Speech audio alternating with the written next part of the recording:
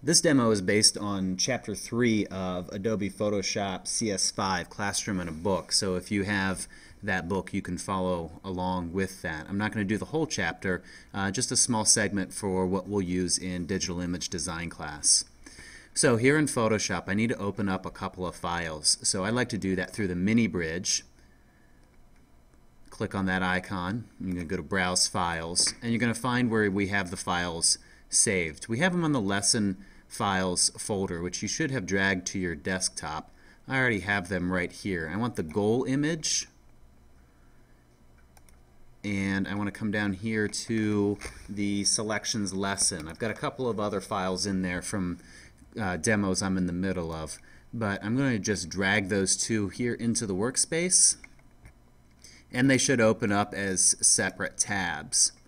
I like to take this goal image and just sort of tear it off a bit, and then I'm going to shrink it down just so I can keep an eye on where those things go and I can come back and use them and kind of use that as a demo of what I'm going to do. So I'm going to go to my main picture and hit Control-0 to zoom it in, and I'm going to start getting into the selection tools.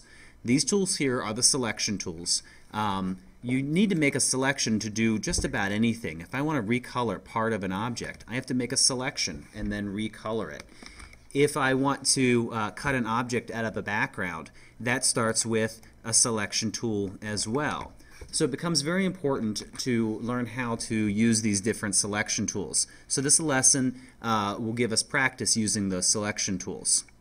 We're going to start off with the Elliptical Marquee. You have the Marquee tool here by default. I'm going to click and hold and get the Elliptical Marquee to select this little oval shape here.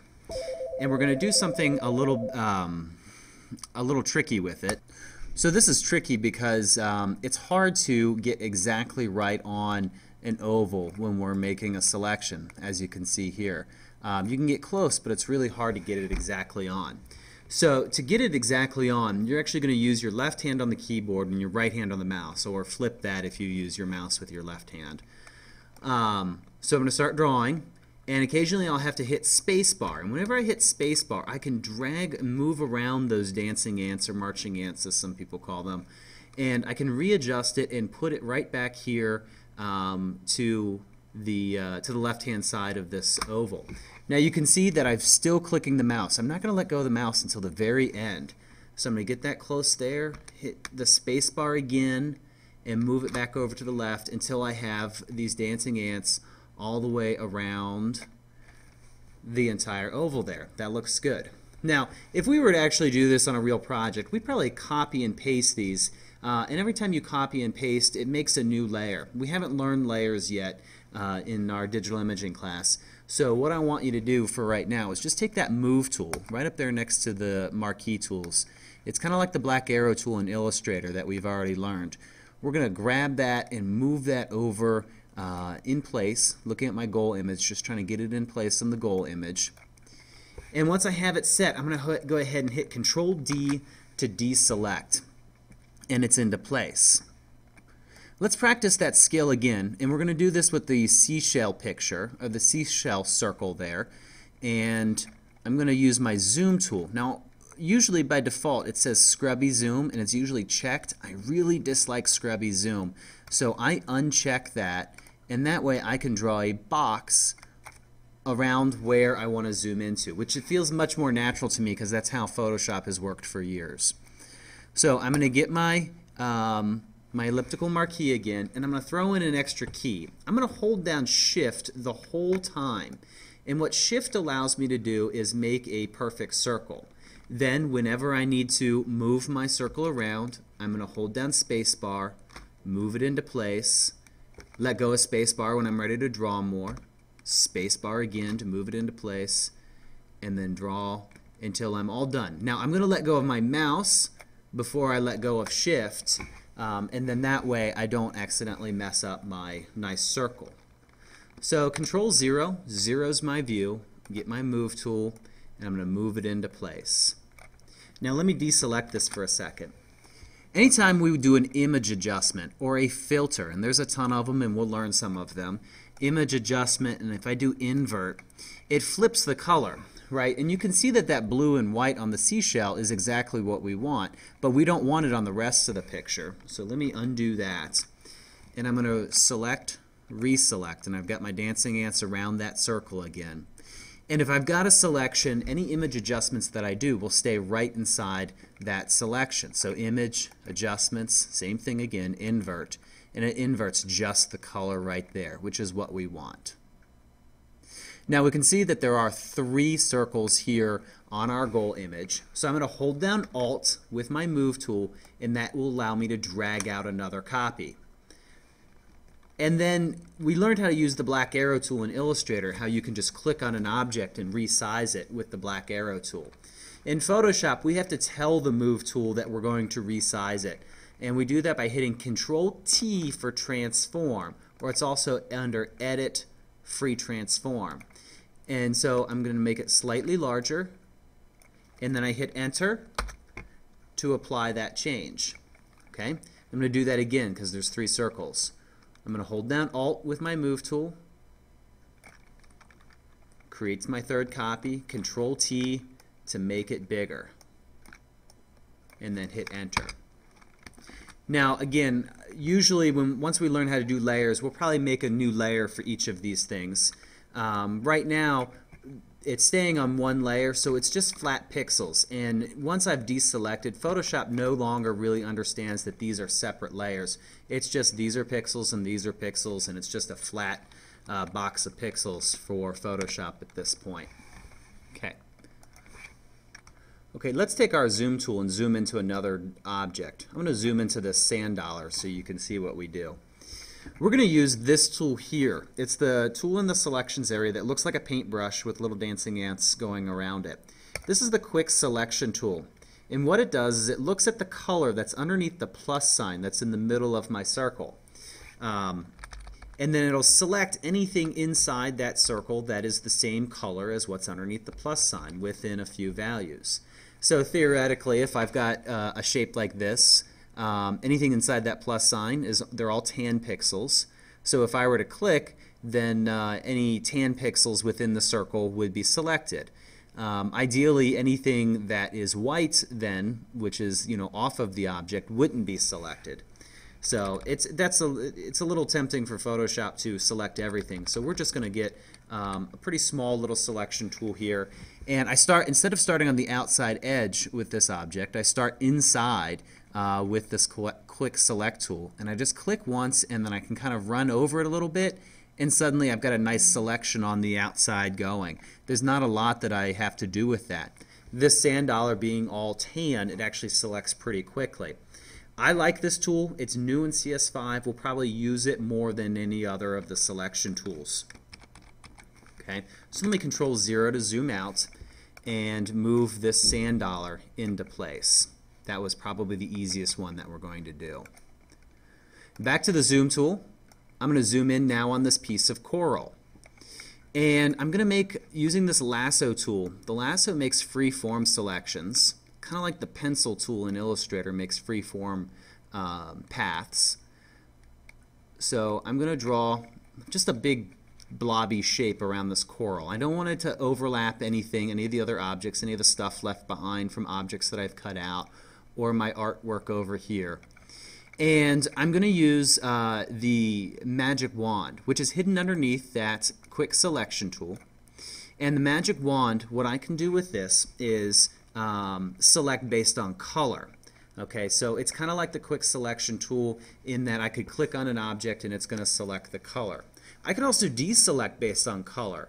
I can take away from this selection, and inside this selection, if you look at it, I have more white than anything. I've got the cream colored coral, but all this background pixels are all white. So if I hold down Alt, that allows me to take away from a selection. Hold down Alt and click, and it gets rid of all those white pixels. And so now it's all snapped to the edge of that coral. Okay, I'm going to hit Control-0 to zoom out. I'm going to grab that coral, I'm going to move it into place, and then Control-D to deselect.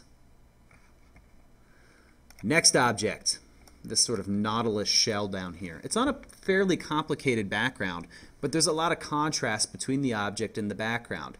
It's very cool color and dark. This is a little bit warmer, a little bit lighter, so there's a lot of contrast. And Photoshop can detect edges when there's a lot of contrast. Hidden underneath the regular lasso tool, there's two other lasso tools. The one I'm looking at here is the magnetic lasso tool. So I'm going to get that, and I'm going to click once. I just click once. That's all I have to do, and it gives me an anchor point. And then I just have to gently follow around the edge of the Nautilus shell. If I've got a direction change, like I'm down in this corner here, I'm going to click. But for the most part, it's going to put its own little anchor points in there and give me a good selection. And it's pretty good at snapping to the edge. If I go way out here, it'll start snapping to other edges. It's not that great that it's going to snap to the edge even though if I go way outside. So if I need to start over, I'm going to hit Escape and start over. Okay, so let me start over here, get back to where I was, and go all the way around this object here. You might need to go a little bit slower. I'm going pretty fast. I've done this before. And I get back to the end and I get a little circle, and when I click, it forms a pretty good selection. If you're back to the end and it's not giving you that little circle, hit Enter and it'll turn into a selection for you. Now usually these selections aren't perfect when you use that magnetic lasso. So you'll have to go in there, and I'm going to zoom in a little bit more and find little things where you're going to need to add or take away. So I've got too much selected right here. So I'm going to hold down Alt, just like I did with the coral, and I'm going to go around the edge and remove that little extra bit. And I'm just going to go quickly once around the object to see if there's anything I need to add or take away. Probably need to add a little bit here, so I'm going to hold down Shift. Shift is the opposite of Alt. It allows me to add pixels to my selection. So I added those pixels there. And overall it looks pretty good. I'm pretty happy with it. So once I've done Shift and Alt to add and take away from my selection, I'll hit Control-0 to zoom out, and then get my Move tool to move the object into place. Control-D to deselect. Okay, so now I'm going to zoom in on this last object. There are a number of different tools that you could use to select this object. I'm actually going to use the Polygonal Lasso tool. I don't know that I use this tool a lot in my own work, but I do want you to see it. So the way it works is I click once and it has this little leader line that comes out. Okay, so I can kind of trace around this object, which is fairly straight lines, and anytime I have a little direction change, I'm going to click and go all the way around it. A real organic shape like this shell is maybe not the best for this tool, but you'll get practice using it. And again, bring it back to the original and click again, and it'll finish itself off, or I hit Enter and it'll turn into my selection. I might go ahead and zoom in and do some cleanup work with my regular lasso. Hold down Shift to add areas. Okay. Little space bar to give me a grabber hand so I can move around. Little Shift. If I've got too much, I'll hold down Alt. Now there are ways to refine our selection and make it better using some tools in Photoshop. We will learn those. Oops, move the selection there. We will learn those as we go along. So don't stress about trying to figure out if every single little tiny pixel should be part of your selection or not. Just do the best you can with cleaning up. Go ahead and hit Control-0. And then I'm going to hit Control-T, which you learned being transform. It allows me to also rotate as well as resize. So I'm going to rotate this, hit Enter to apply, and move it into place. Control-D to deselect. Last step, Crop Tool. We've used the Crop Tool a little bit. So I'm going to grab the Crop Tool, draw a box around what I want to keep,